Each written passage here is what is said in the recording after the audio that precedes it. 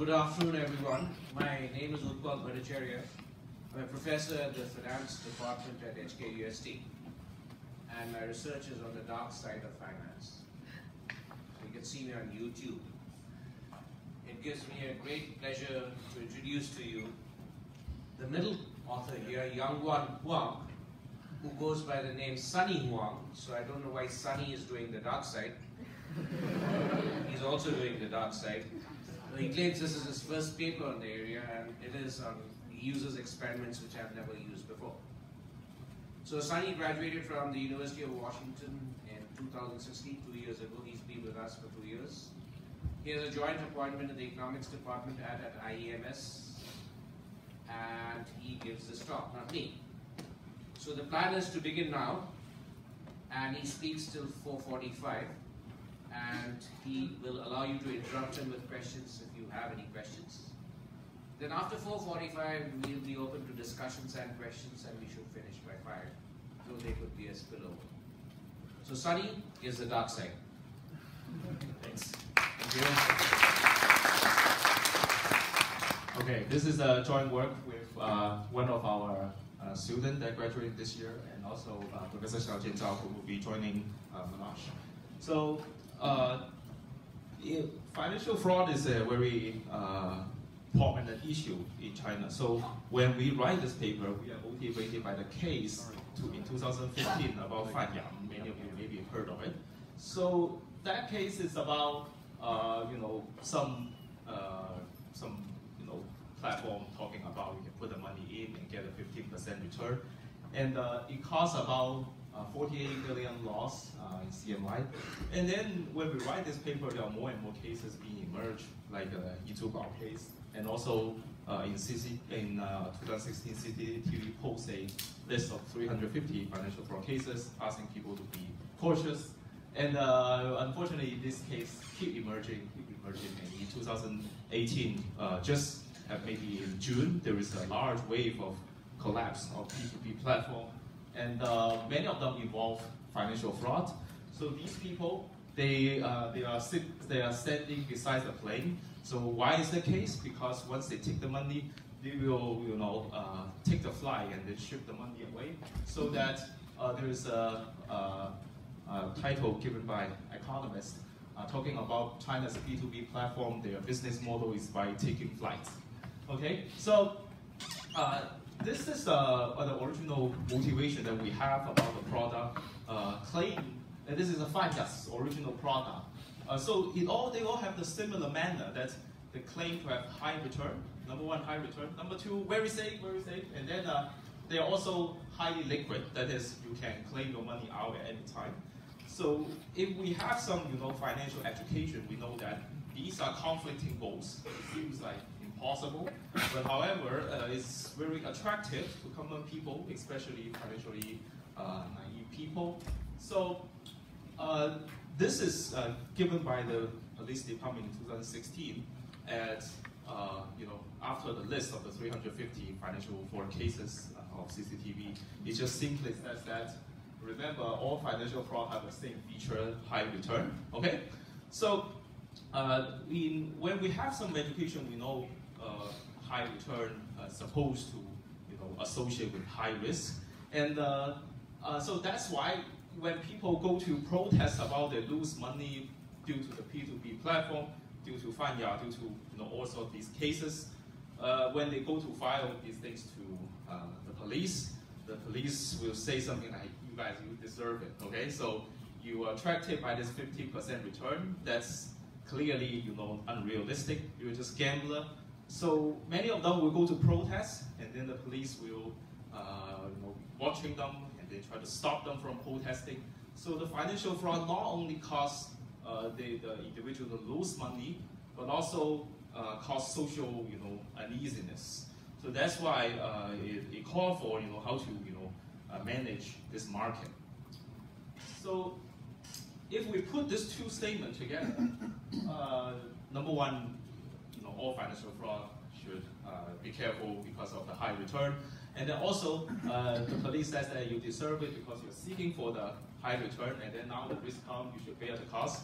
But let's ask the question of, like, do this investor really deserve it? What do you think? Huh? They deserve it, okay? Any, objection?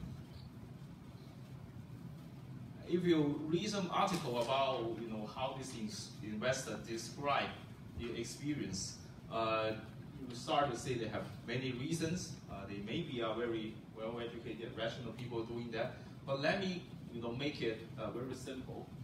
So, if we say they deserve it, that means that we make assumption that these investors are well-informed and rational decision maker, so that, let me call them gamblers, okay? So these are gamblers, they know that there are certain risks, they put the money in, there's a probability you will be lost, and then there's another probability you have a high return.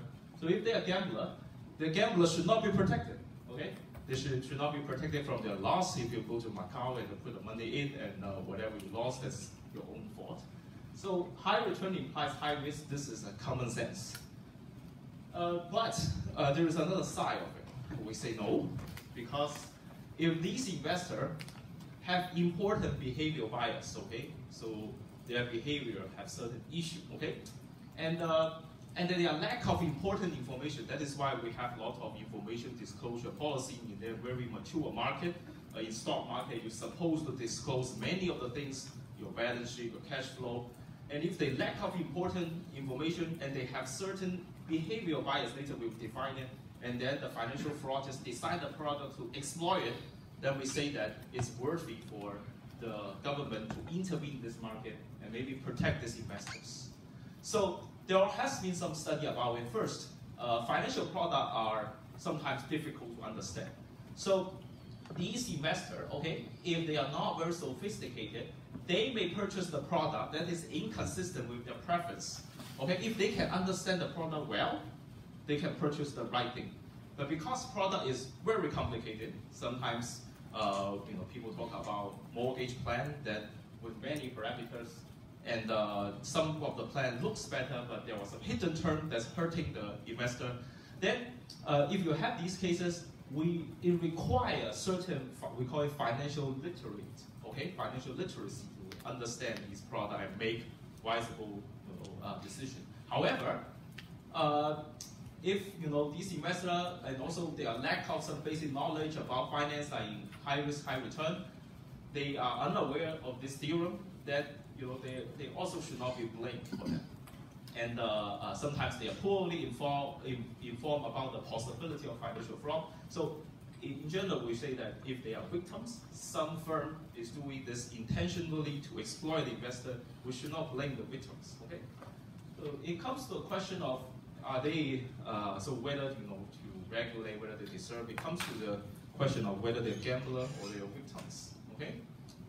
So, about financial market regulation, there is a trend of, especially there's a trend of free to choose, that is financial market liberalization, because the opposite term of liberalization is paternalism. Economists all hate this term. Okay, paternalism means the government serves as a parent and then tells you that based on your preference you save this much. So that's why we have mandatory pensions. In Hong Kong, there is also mandatory funds that you have to contribute, and then in the end, they become your pension to you because they don't believe you that you can save for yourself. Okay, so this is a very paternal, practice. And then as people became more liberal and they became, more responsible for their behavior, there's this trend of liberalizing the financial market. So they believe that these people, they believe that investors are responsible for their own wealth management. They should supposed to choose when to spend their money, how much to save, what investment product to put in, how much risk to take. So these, if you believe that, it actually relies on the investor being sophisticated and they can self-protect from some of the financial fraud. So you need to trust the investor can do that. Instead of serving as a parent, you let the kids to make decisions themselves. So if you don't believe the first philosophy, it says that the investors are not so sophisticated, they are naive, they are having certain behavioral bias, they are unaware of the risk, they cannot self-protect, then you should regulate, okay? But there are at least some of the typical tools of regulation that they are over general tools. So, for example, like interest rate ceiling in China is about 35%, so you are not allowed to offer a product more than 35%. And sometimes you are about licensing and qualification. After 2008 financial crisis, the US greatly reduced the openness of the mortgage market, and only firms have certain qualification can now offer mortgage. So giving them qualification, giving them license to offer financial product. You can also increase legal punishment to deter people from committing fraud. But there are, drawbacks of doing this regulation because from classical economy, we know that all these policy are kind of distortionary. It will limit consumers' choice, limit investors' choice, because some of the product that used to be available now became unavailable. One of the reasons that there are so many P2P platforms being emerged in China is these firms cannot borrow money from a traditional channel, so that they turn to the P2P platform. And if you shut down all the P2P platform, then these firms that are borrowing will not have a channel to do. So you can limit the choice, and also when you have licensing and qualification, you will reduce competition, and then the financial firm will have more market power. So there's a trade-off here. The key lies in the policymaker needs to know how sophisticated are the investors. If they are sophisticated, you can allow the investor to self-protect, okay, and then let the market compete. But if they are not, then you need to be cautious about what kind of products are supposed to be offered to the market. All right. So how do we know whether the investor are sophisticated and how sophisticated they are? So we do this thing. So we get an education plan. We call it eye-opening financial education program. Basically, only transmit one message that says that high return means high return implies high risk. Okay, so it is supposed to increase investor awareness of financial fraud. It doesn't do anything on the supply side of the firm, but on the demand side, it just reminds the investor a little bit. So we call this a nudging. That is, you don't limit the choice, but you try to change people's behavior by a soft message without just limiting their choice. Okay, so if the investor change the behavior after receiving a very simple education, let me show you what the education is quickly. This is the piece of paper we give them before they make financial decision. Okay, so in the control group they didn't receive this paper, but in the treatment group they received this paper. Okay, that's the only treatment we did, just a piece of paper. Okay, so this paper basically just shows, so this is the English translation of it, so for those English speaker, it only transmits one simple message, that is when the annual rate of return increases, it became more and more risky. Okay, so that's the only information we transmitted. And so after investors receive this piece of paper, okay, if we will them change their behavior of investment, all right, they change the behavior of investment, then we can conclude that they are not very sophisticated because, okay, if they are very sophisticated, they know about how to do investment, then just a simple piece of paper shouldn't change their behavior, okay? But however, if they have certain unawareness of this theorem, then it will change their behavior, all right? So the result of our experiment survey is it will significantly reduce an investor tendency to buy fraudulent product. So it basically means a high return product. And it will be most effective to risk-averse investors. Or if they are risk-averse, they will get aware that, okay, high return implies high risk, and they will be more careful in investing in these projects. I will quickly go over the empirical result and turn to more theoretical analysis. I have a question. So both treatment and control, they both were already in a program, and then you see whether they're changing their behavior, or it's coming. Okay, so we do this experiment in Shenzhen. It's a randomly selected 30 communities. So this is the treatment we did. So we have a 2x2 design. So you have one group of people seeing normal product, okay, decide whether to invest, and then another group of people seeing the fraudulent product, decide whether to and how much to invest. And the 2x2 is like whether one of them is given the education. So the 2x2 design is for getting rid of the placebo effect that when you are just giving a piece of paper, you change the behavior. We want to make sure it's the content about the paper that change people's behavior, okay? So if you are normal product, you're receiving 8% return product, which is a normal rate of return in China. So then after receiving this piece of paper, you shouldn't change your behavior, okay? Or if there are some change, there should be the placebo effect, or you should supposed to control. And then when you receive a high return product, a fraudulent product, which we describe the product in a way exactly the same as FATIA, okay? And then if you change your behavior, then it will be due to the content of the education program. So we also collect some of their demographic variable to see different response. So we find that, okay, so with education, their investment level. So the left-hand side bar is the degree of how much they invest in it. On this side means they invest more. 0 means they don't invest. We do find that after you get the education at all level, it's with positive investment they decrease and they choose to not invest in the similarly problematic product. And we find that it will be the risk-averse people that mostly responds to. Okay, so on the risk-seeking group and risk-neutral group, they don't find a significant effect. Okay, so can I ask you a question? Yeah. So when they invest with their own money. It's okay. So let me be very precise. The experiment is only about the risk preference elicitation, but investment is hypothetical. Okay, so they're not putting their yeah, that's why we call it experiment and survey, okay? Because in econ we are restricted to do experiment in a way that we cannot deceive people. So that's not our methodology. You can do it in psychology. So it's a hypothetical question, but the treatment effect is still valid. So because although it's a hypothetical question, the treatment effect is still valid. So we find that risk-averse people respond to it, and then risk-averse people, as usual in other study, it will be mostly the elderly people and the women. Okay, so this actually opens a way for us to think about doing just a simple education before investment and the targeting on the risk-averse group.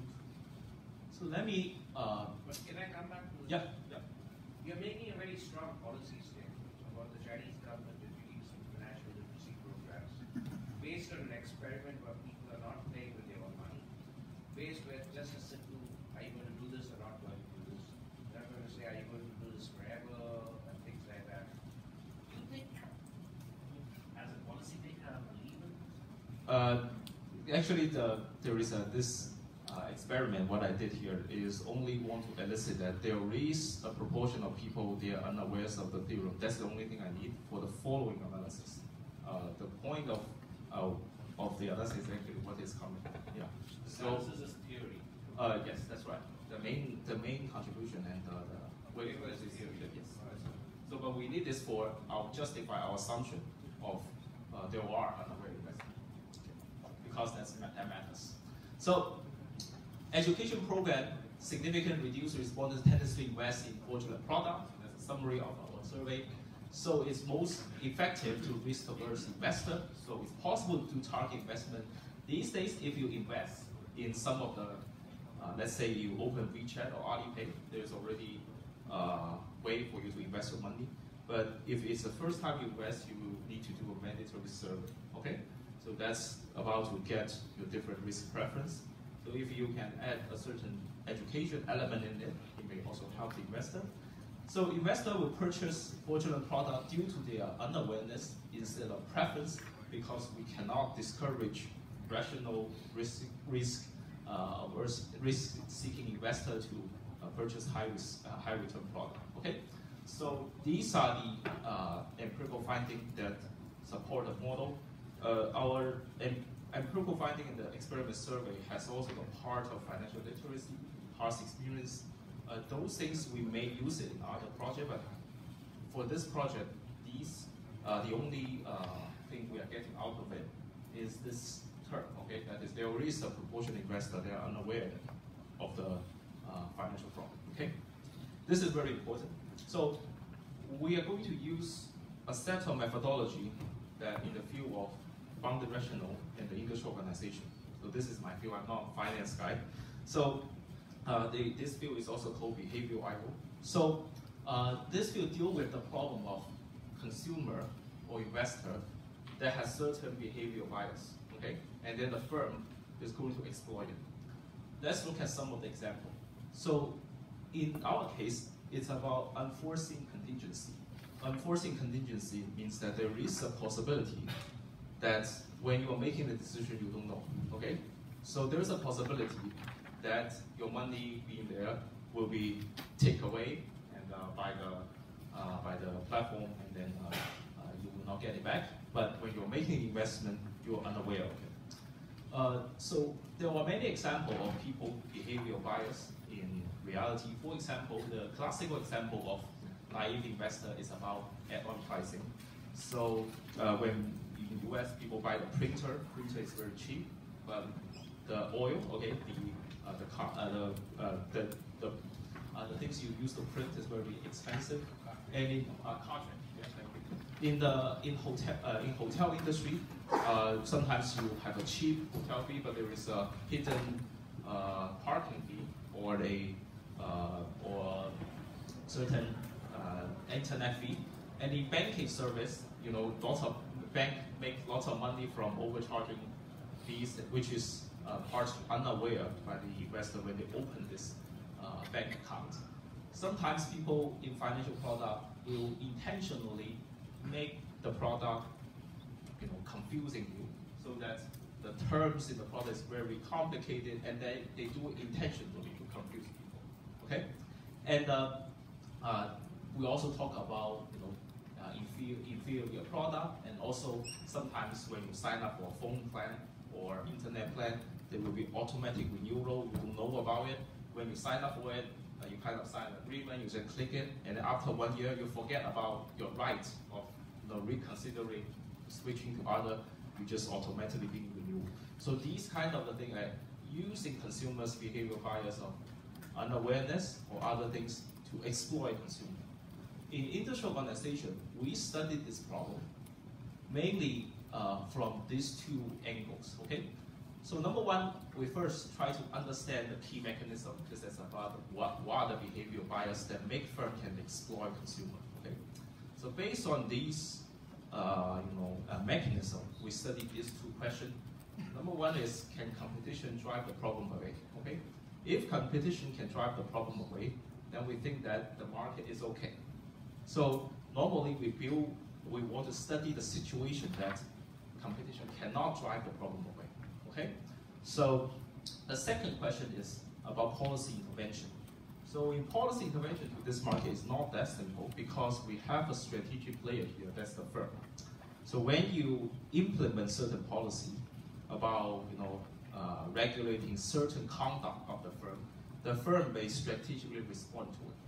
For example, about automatic renewal in this paper, the policy practice is trying to ask the firm that you have to send a one-click sign-off link when the time of the contract is ended, okay, and then the consumer can just click on the email and then sign off. But once you implement this policy, the firm will change the contract design, maybe making the contract longer, or, you know, making the renewal month-by-month basis, so that consumer keep receiving this email and start to ignore it.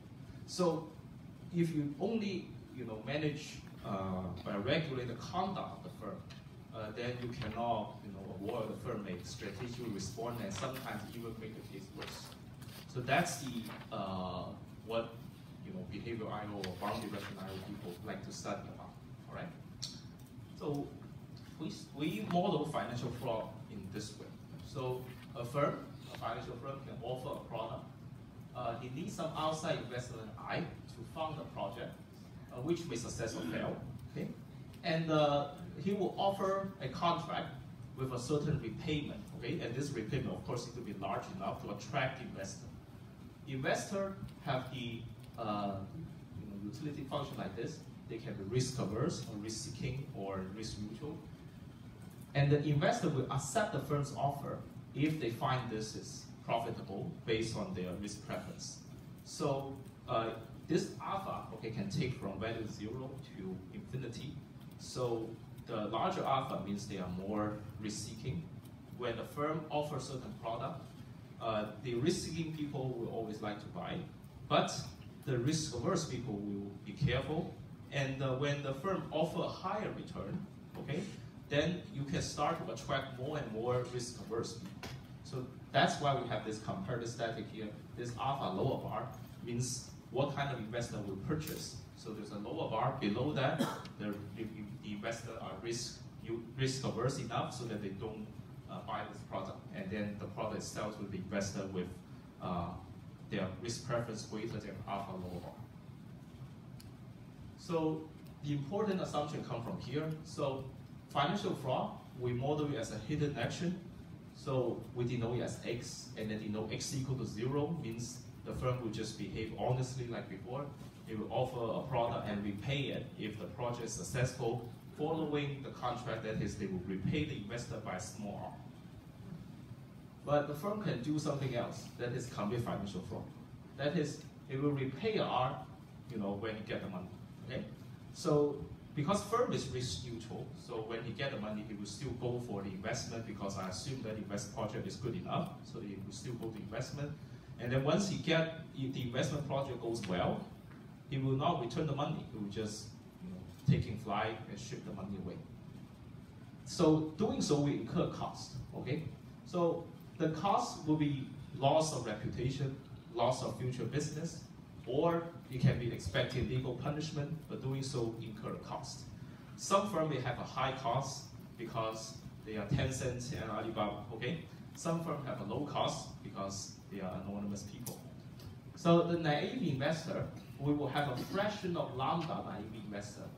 They are unaware that firm has this option. They only see the investment product, 15% return, good. Okay, they invested it. They didn't notice that the firm can take the money away. And then the sophisticated investor, okay, they still cannot observe X. They don't know whether the firm is planning to run away or not. Okay, but they are aware that it's a possibility. So that's the difference between them. So the sophisticated investor knows that there is a possibility that my money will not be returned, even the project is successful. But the unaware investor does not know this possibility. So when firm, making the decision on whether to offer a fraudulent product, he will choose in equilibrium path. He will choose either of these two options. Number one is they will offer a normal product at some optimal rate. So and then obtain a certain profit. We denote it by subscript n, so pi n, and then this indicates profit of offering normal product. So here we consider monopoly first. He has another choice, that is he offers a fraudulent product that he plans to run away, and then he will offer basically the legally permittable highest return, okay, to attract as many investors as possible, okay, because high return attract more people. Doing so, he can only do business with those lambda proportional investors, because the aware investor, the sophisticated investor, will know that this return doesn't look right. So they will not invest in that, but the unaware investor will be tricked by it.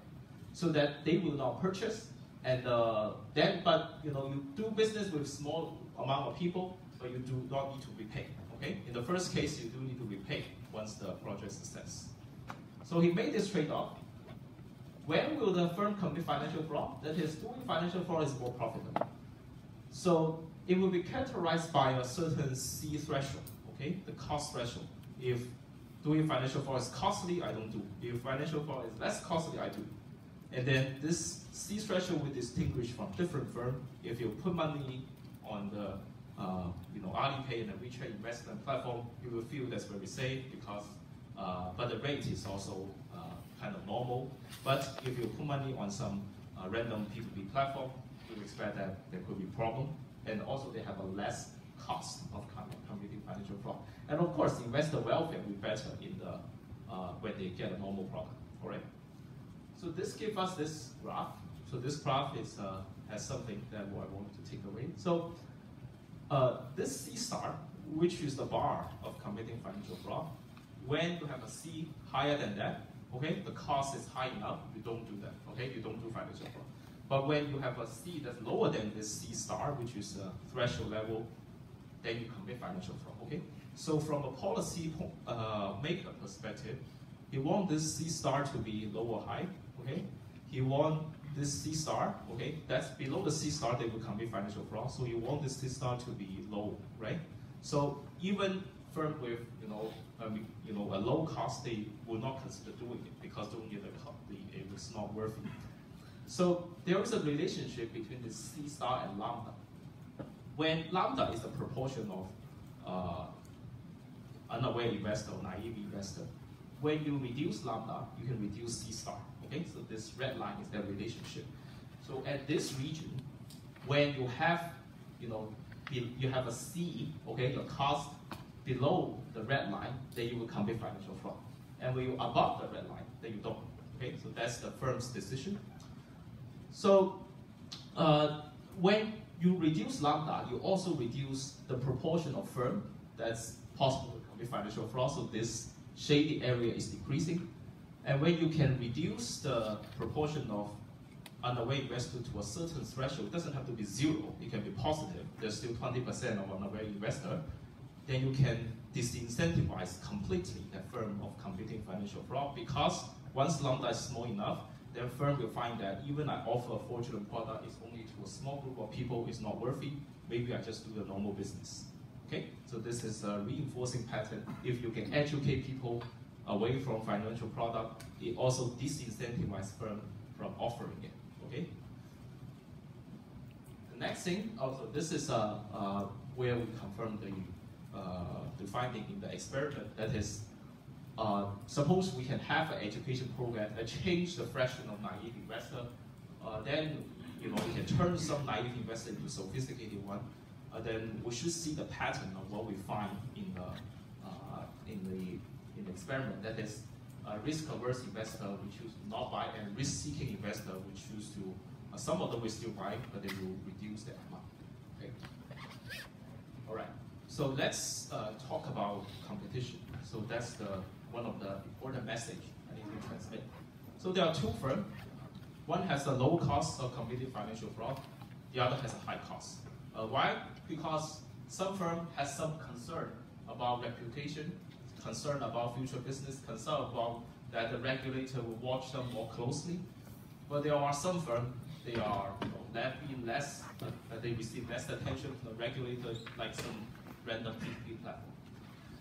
They will have virtual competition in the rate of return. That's an extreme assumption. We can allow for more flexible one, but the main result can still carry over. And each investor only purchase product from one firm. We'll find out there will be three types of equilibrium. One, we call it normal product equilibrium. That is, both firms will find it not worthy to offer financial product. It's better to offer normal product. The other, we call it fraudulent equilibrium. That is, firms will offer fraudulent product. Both of them will do that. We think the most interesting case and a more realistic case is the separating equilibrium. That is, you will have the high cost firm who has a good reputation to offer the normal product. So you have Tencent and Alibaba. And then you also have some firm that will offer fraudulent product in the market. So that's why we see both of them appear in reality. Okay, we call them separating equilibrium. So this is based on the parameter where the equilibrium will appear. So when both of them have a high cost, okay, these are the costs of committing financial fraud, they will reach the normal product equilibrium. If both of them have a low cost of committing financial fraud, they will have a fraudulent equilibrium. And on this side, that's the separating equilibrium, that you have some firm offering fraudulent product and some firm is offering normal product. So we have, yeah. So the naive investor knows the separating equilibrium that Alibaba is offering a normal product. Yeah. He's so naive that he's still going to the other guy. Okay, say again. He's so stupid that he's still going to the other guy who's offering a fraudulent product. The sophisticated investor will. Yeah, the naive investor. Yeah. You mean the okay? This is the naive. Okay, the naive investor because he's unaware of this action because we are talking about if you are doing fraudulent or not. So they are unaware of this action. So they only basically look at the rate of return. Yeah. So the sophisticated investor can get aware, but there are a proportion investor that will look at the return. Alibaba is 8%, not good. I go to the 20% one. But they don't even get this is Alibaba, the guy with the good reputation. Yeah, but that's 20% return. Yeah. Okay. So that's why I said having this proportion of people is very important because it gives an incentive for some firm to offer this fraudulent product. So we will have reach a result like this. This is one of the major takeaways we will have. That is, competition can facilitate financial fraud. Okay. Why? The intuition is very simple. Because competition will make the normal product unattractive. Okay. So if you have an intense competition in the market, then the rate of return will be driven down if you offer a normal product. Okay, so when there is a limited number of investors and more and more firms start to enter this industry and offer normal product, it's unavoidable that rate of return will start actually from the investor side will increase and the less profitable for the firm to offer it.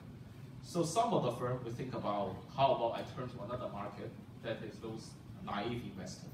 So we have this result that the threshold of committing financial fraud is higher under the competition cases for both type of firms. So it means that for those firms have a cost lower than this, they all want to commit financial fraud. Okay? Previously, just with one firm, the threshold is here. But now the threshold is higher, and all these firms would like to commit financial fraud. So competition facilitates financial fraud. Competition cannot solve the issue. So this finding is also being documented in many empirical results in finance. So there are results about unethical conduct emerge after market became more competitive. One example is when people offering credit cards, they may go to those less sophisticated households. Okay, maybe they are less educated, and maybe they are not financially not so good, and then they will go there to offer credit card with a very high hidden fee or backloaded fee. Okay, so that at the beginning, when they apply for this credit card, they are unaware of it, they are less careful, and in the end, they will be charged a lot of this hidden fee. And also in mortgage market, so when there's a deregulation and incentivized competition, then there is increasing supply of more complex product that is intentionally to confuse people about it, and then some investor may get tricked by it. Okay.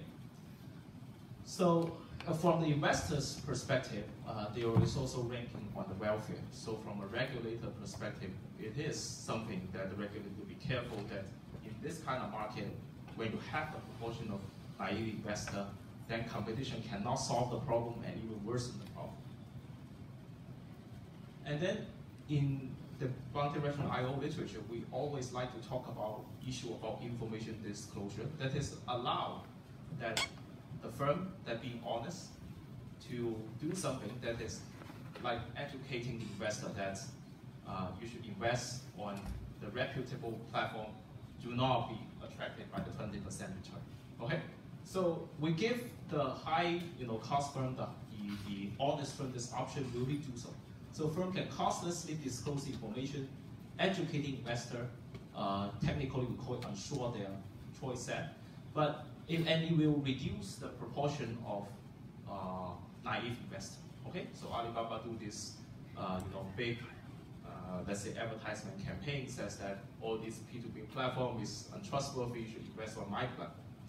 It seems that these firms want to do so. Okay, because doing so, in the current situation, the separating equilibrium, these two firms are serving two types of investor: reputable platforms serving sophisticated investor, and the less reputable platforms serve this naive investor. And if I can increase the proportion of sophisticated investor, that's good, right? Because more consumers come to me. But he do not want to overdo it, okay? So there is an incentive issue here. Because if the fraudulent product market became less profitable, then those firms, okay, previously maybe going to that naive investor market, now we start to compete for the normal product market. So if I'm a reputable firm, I know that if I educate the investor too much, I close off that market, then it brings me more competitor in the normal product market. So that's why you restrict firms' incentive to educating investor, the private incentive educating investor. So the policy implication is here. Suppose we think about some of the policy tools we have. So I list something here like lowering the interest rate ceiling. Okay, don't allow the firm to offer that high return product. Okay, that's just tricking the investor. Second, increasing legal punishment or qualification. So you have to incur a higher cost of committing financial fraud, or you can do some public education program that has to deal with lambda in the first case to reduce it. Okay, all these tools, they are beneficial to investors. Okay, so if we don't consider a super complicated model, sometimes when you impose issues on impose a more strict interest rate ceiling, you may close off some of the market, but in a certain range you can do so. Okay. But there are some caveats about all these policies. So interest rate ceiling, it will rule out some financial product. It will cause distortion and efficiency loss because previously there may be some firm willing to borrow at a high return, now it's unavailable. And then increasing legal punishment and qualification will unavoidably reduce competition. So if we think about the number of firms is changing instead of given exogenously, then these policies have distortionary effect. And the public education program, okay, it's good. It's not distortionary. It's just helping investors to get aware. It's considered as a nudging, but they may crowd out firms' private incentive to disclose information. So in reality, you don't see, Tencent, Alibaba educating investors. So to design a policy to combat financial fraud, it's very important to understand the mechanism of why financial fraud product is being offered. And here we give this incentive model of when firm will offer, when don't. And then we need to predict how firm will strategically respond to policy interventions. So not just managing the conduct, but once you understand the mechanism, you can make a prediction how firm is going to respond. So just give me 2 minutes. And naive, we have this takeaway. So naive investors are unaware of the possibility of financial fraud. They are victims, okay? They are not just gambler, okay? So policymakers should intervene in the market in some way. So a simple eye-opening education program, a piece of paper can change their behavior. So risk-averse investor is more responsive to it.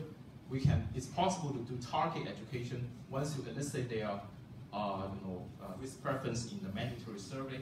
You can conduct extra education tool. And then if we reduce the proportion of naive investor, you can also disincentivize firm from offering fraudulent products. So it has a self-reinforcing pattern, which is good. But we need to be cautious that competition can increase the incentive to offer fraudulent product because normal product become less profitable.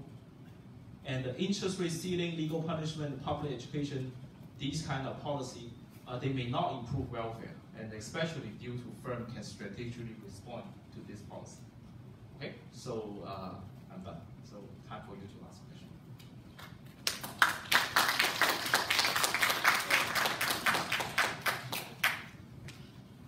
Questions?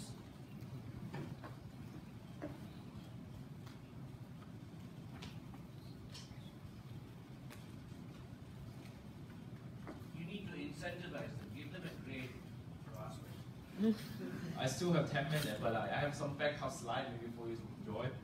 For example, like these are financial literacy tests. You can see like whether you can answer it correctly.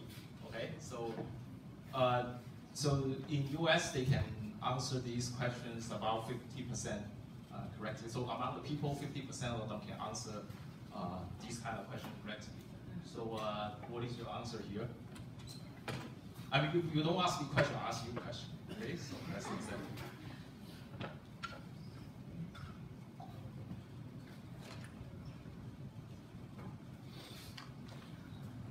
So that's about compound interest rate, right? So how many of you know about compound interest rate? How many of you have no idea what to mean by compound interest rate? Okay, so yeah. All right. Okay. What is the answer? Okay, good. Okay. So okay, let's continue. So second question. Any question for me? Okay, then try this question. Okay. So interest rate saving account 1% per year. Okay, but there's inflation 2%. Can you buy more or less of the money of the product? That's about inflation, right? So first is about compound interest rate. Second is about inflation.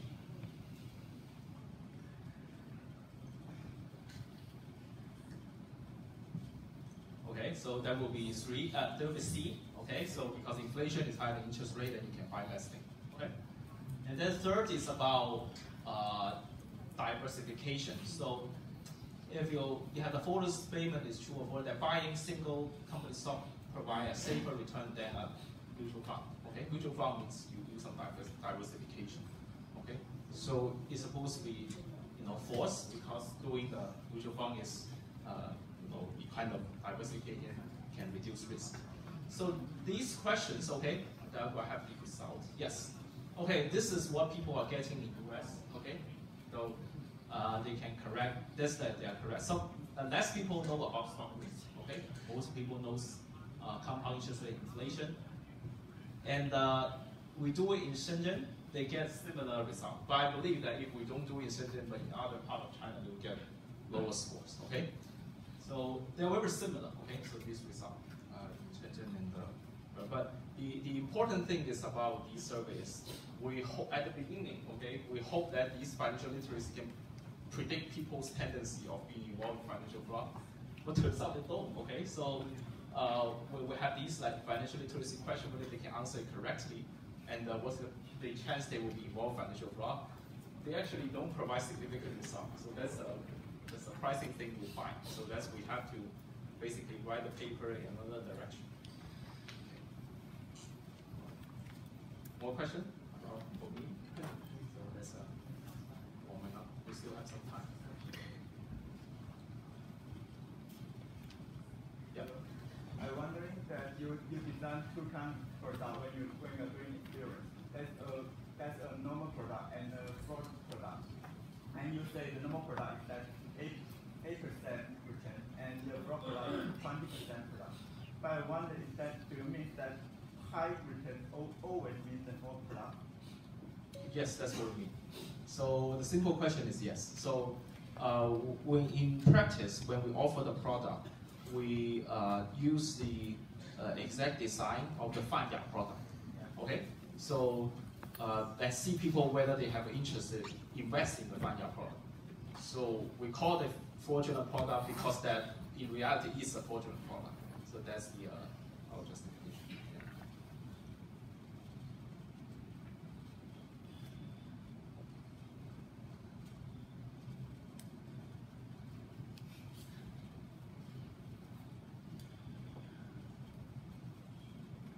There are no questions. No grades then. Yeah.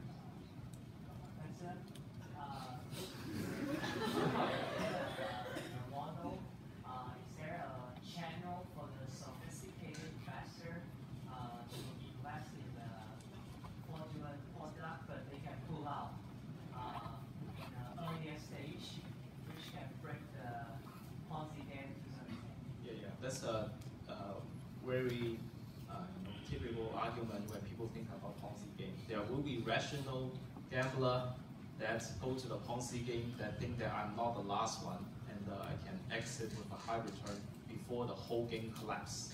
So that will involve a dynamic model, okay? So and a more sophisticated assumption on treating investor more carefully. So here we are mostly focusing on the firm's incentive. On the investor side, we are treating it relatively simple. So we don't have an answer for that for this model.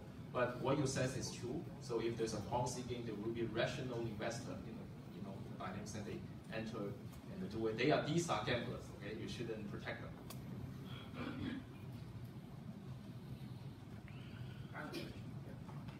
So this was very good. I learned a lot. But the last part is actually quite fascinating. So you have 3 sophisticated financial literacy questions. And the person who's got all of them wrong, right, she or he still chose the wrong product, right? It means that there's something wrong with these financial literacy questions, or there's something wrong with this guy. That's right. So these are the 3 questions designed by famous Journal of Economic Literacy, and they did it in many countries to test people's score. So that's why we proposed the 4th question, okay, to remind people about high risk and high return. Okay. This is a 4th. No, this is not. This one, okay. So that's the 4th question we proposed.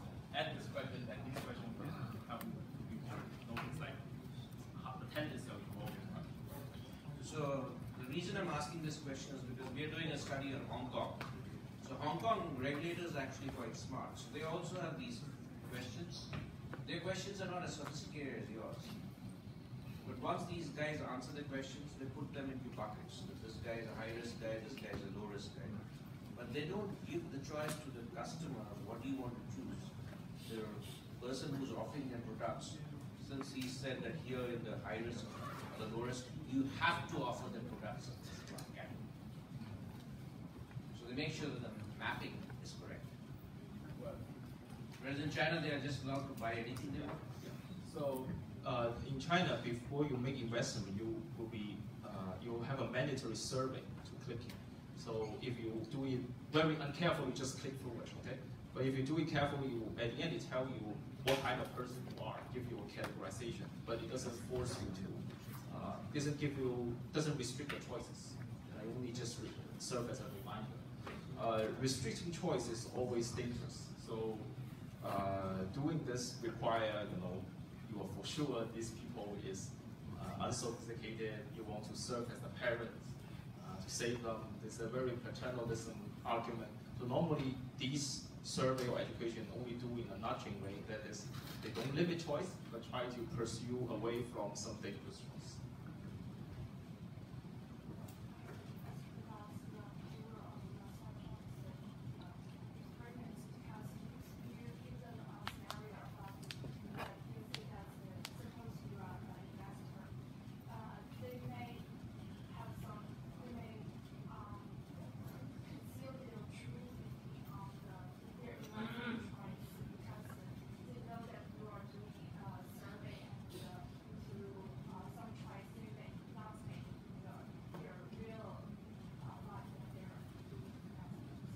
So that's why we call it an experiment, because you have control group and treatment group. So between these 2 groups, the only difference is the first group. The only difference is the first group's product is different from the second group product, and other dimensions they're the same. So when you see a difference between these 2 groups, it must be due with that difference. So that's the typical argument we have in the experiment. Sometimes we don't know the exact mechanism. That is, sometimes even for you're developing a pharmacy or medicine, you don't know the exact mechanism. You just know it's effective, and maybe it's due to a hidden and unknown mechanism. But as long as you have a large sample randomized, you can validate the effectiveness.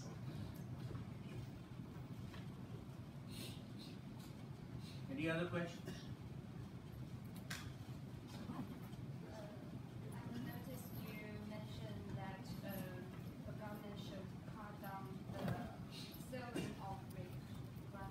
Interest rate ceiling. Yeah. So do you have any more specific recommendation of this, maybe to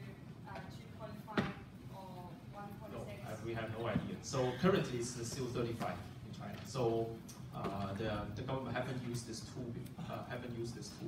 And doing this is you need to be very careful because it will restrict the choices. So it can cause distortion effect. It's like we have done price seeding in the past, so you know what that it can become.